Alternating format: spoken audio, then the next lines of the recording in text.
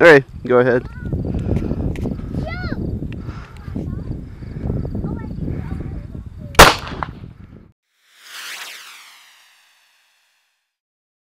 You can aim.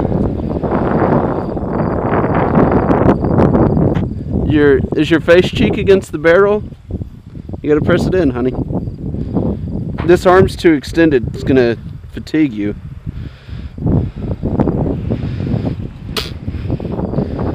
Good job. You shot it. If my cheek is here, can't see through that mark to line it up. Here, let me show you what you need to do.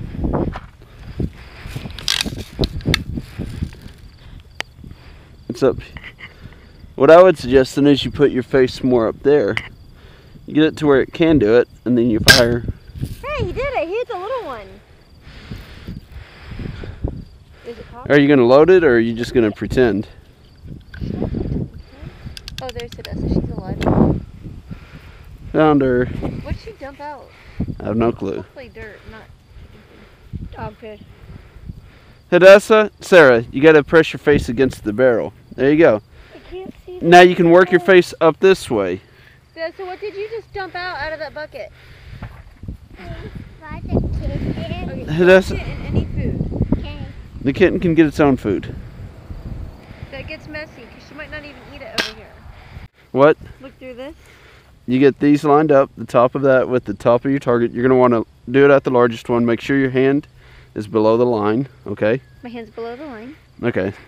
I mean, this one's gonna move. Do I hold it like this? Hold it like this? Do not have any part of your finger on the metal. Okay. Okay. Do you want me to show you how I'd grip it? Yeah. Okay.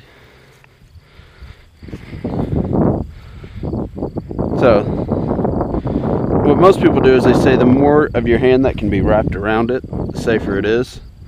But again, depending upon how your hand sits on it. Now, see that little thing in the middle of this right here? Mm-hmm. That's the safety of it. Oh. So I mean, you can't really squeeze the trigger if you do it halfway like that. But if it's all the way through, you can. You ready for me to fire? Uh-huh. It's gonna be loud. 3, 2. It shrapnel back at me and hit my elbow. Aww.